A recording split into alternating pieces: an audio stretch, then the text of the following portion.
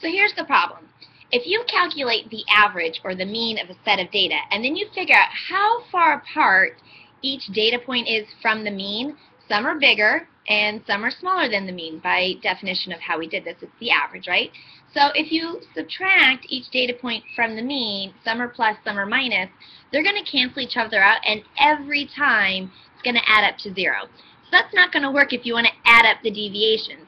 So what we do instead is we square the deviations, how far each data point is away from the mean. So you subtract, and then you square it, because when you square something, a negative times a negative is a positive, and a positive times a positive is a positive. So that way we get only positive values, and then that's something we can calculate with.